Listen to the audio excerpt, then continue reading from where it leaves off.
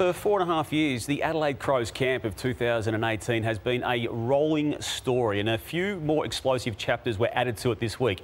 Eddie Betts, Josh Jenkins, Bryce Gibbs all publicly spoke about their problems with the camp. The coach at the time, Don Pike, now an assistant under John Longmire at Sydney, spoke yesterday for the first time significantly. Oh, well, firstly, to Josh and Eddie and Adelaide players and staff who are involved,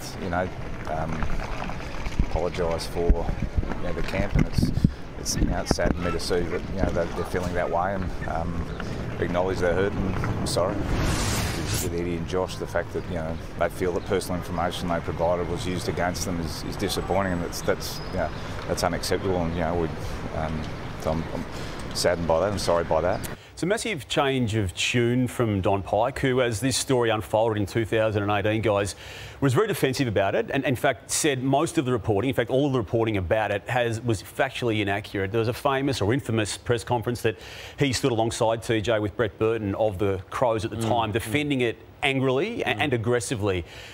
To see 4.5 years later now the admissions there, I think personally it's the only way forward for him and anyone else attached to the footy club as to how they get themselves out of this mess that they have created and the hurt that they've caused so many people, which is now being articulated publicly on the record for the first time 4.5 years later. Couldn't have been more genuine there. Yep. Don Pike, I think he's a good person, Don Pike, and maybe got swept up in it at the time, but now realises how wrong it was. Damo, another one is Mark Ricciuto had some strong comments to say about yourself and Kane Cornes back, and I want to get the response of what you think of these comments now, looking at what's come out in the past week. I think people like Kane Cornes and Damien Barron, they're all searching for, they want a blow-by-blow account of what happened on the camp, and they're not going to get that. And the fact that players haven't come out and slammed it proves that most of them, there's nothing to slam. They think there is, but there's not. Yeah, Dan, I guess it's hard for Mark Ricciuto to hear that now, I would think, considering some of the things that were said at the time. It would be embarrassing for them. I mean, Taylor Walker's the same. They recommended that camp to their family and friends. Rory Sloane was the same, said it made him a better person and teammate and son and all of that. How you could read the blow-by-blow account that we now have that Mark Ricciuto said we'd never get and recommend that to anyone is staggering. But the legacy of the people that were there at the time and the board, a lot of board members still there, how will it affect that? Well, they're meeting regularly now. They had a pretty big meeting to deal with this yesterday, and they will formulate a public strategy around this. They need to, and they now know that.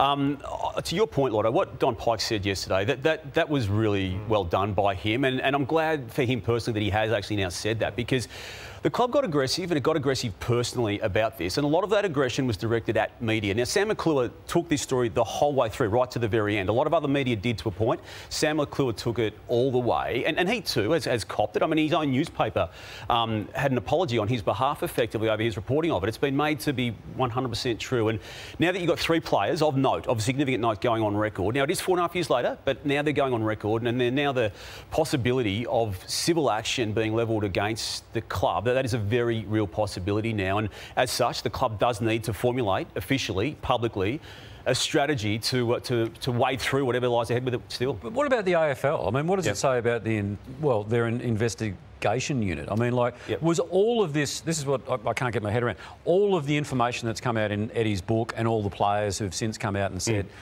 what transpired and how it affected them on a personal level, did all that come out in the investigation? Well, Eddie said it did. Eddie has said that it did. And as such, TJ, and even for the AFL this week, to put out a statement without attaching a name to a statement on the Wednesday and on the Thursday having an apology from Gillan McLachlan, I mean, that's a significant change within 24 hours. The second action, the apology, was the right one, and it probably should have come the day before. And then you've got the other layer of the AFL Players Association, which on the back of this being made public by Eddie Betts, only on the back of it being made public, are now wanting to, and they've said this themselves, will now investigate and speak to all players listed at the Crows in that season 4.5 years later. Now, I know there are impediments. I know there was a reluctance of some players to speak, but for Paul Marsh and others at the PA and people attached to the AFL at the highest levels to say that they weren't aware and we didn't know this information, well, just about every single media person of some note had a very good grasp of what was going on, and I think there was a tendency for some people, AFL, AFLPA,